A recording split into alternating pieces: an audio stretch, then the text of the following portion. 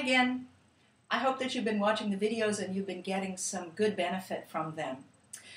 Today I would like to talk about an exercise that strengthens the adductors. That's your inner thighs here. And those are really, really important. I think that where your adductors connect into your pelvis, up in the groin, the top of those muscles right there, I think of them as part of the core. They are so, so important for pelvic stability and strength and power. And taking some of the work out of the low back, putting it where it belongs, not where it doesn't belong. There are a couple of tools that you can use. In Pilates, we have this thing. I first learned of it by the name of Magic Circle. It's called a Pilates ring or anything like that now. If you have one of these and you've been using this, this is great. But for a lot of people, this is a little bit too much. Because kind of like, what was it, Suzanne Summers that had the Thigh Master, you put this between your knees like that. And sorry about this angle, but for some people, starting out wide like this is just a little too much in the hip area. So I also like to use something like this. This is just a Nerf sort of volleyball or soccer ball. I got it, I don't remember if I got it at a drugstore or someplace like Toys R Us, but it was no more than about $5 and it works really well. So this goes between your knees. I'm going to show you my preferred way of doing it. It's going to be a little bit challenging to see what I'm doing, so I'm going to talk to you while I'm doing it. But then I'll sit up and I'll show you how you can also do it seated. So you lie down on your back. I like to, if we're using a ball this size, you can put your feet together, touching, flat on the table, and then put the ball between your knees.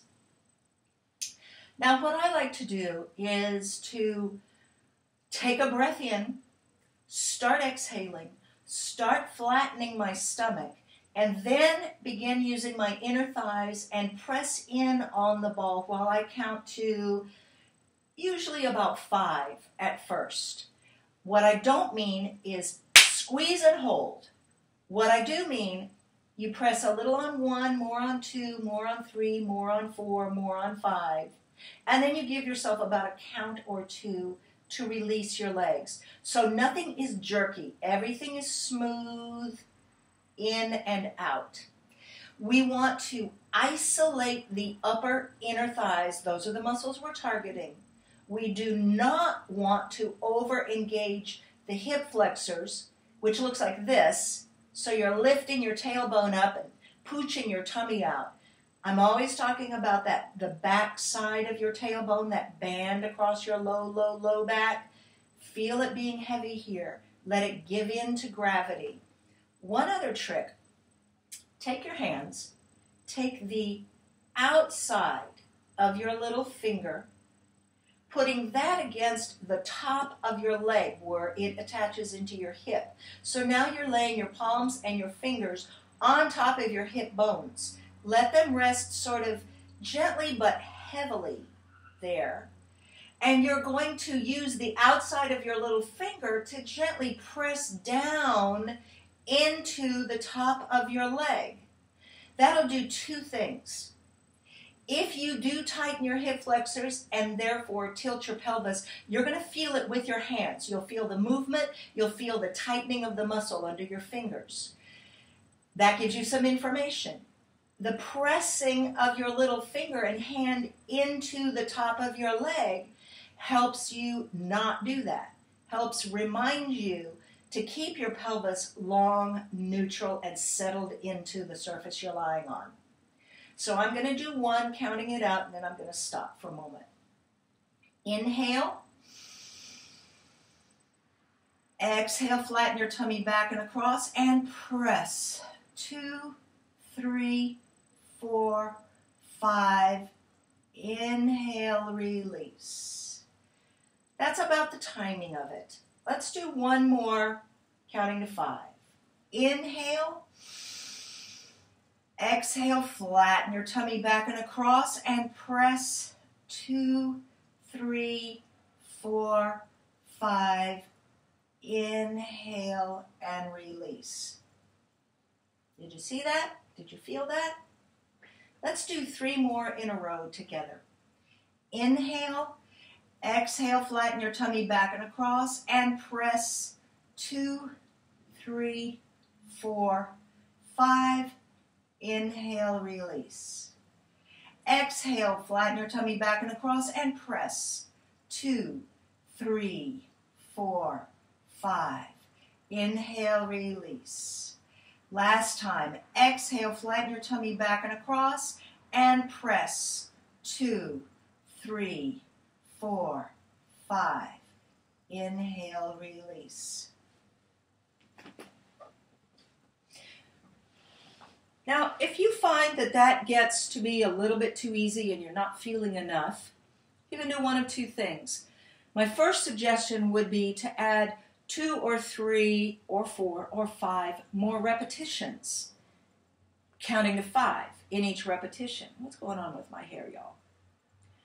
Or, if that becomes a little too easy, then you can start counting a little bit longer in each repetition. I would jump from 5 to 7 counts. I wouldn't jump from 5 to 10. The reason I guard against that is because when you start doing this for longer and longer and longer periods of time during each repetition, the likelihood that you are going to start engaging your hip flexors and tensing and tilting your pelvis, it increases, and it's more and more likely. And you do not want to do that. You want to isolate your inner thighs. You don't want to use your hip flexors. You do want to use your abdominals. So just like with each count, you're pressing in on that ball a little more and a little more. With your abs, with each count, flatten them a little more, a little more, a little more. Let me show you how you can do this seated. I would put your feet on a surface. I would have your back up against some sort of support. Because what you want to guard against here is sort of giving in your torso as you're working your inner thighs. So you're going to keep your torso long. Remember that magnet pulling the crown of your head up. The shoulder blades sliding down in the V, the sternum pointing to the pubic bone pulling up to the sternum, the ribs closing. So you're going to take a breath in and exhale and press. 2, 3, 4, 5. Inhale, release. Did you see? I didn't give in. One last time. Inhale. You can even lengthen as you're pulling up on the inhale. Exhale, belly button back and across and press. 2, 3, 4, 5. And release. The final thing that I would like to say, if you feel pain or pinching in your low back as you do this, stop. Readjust.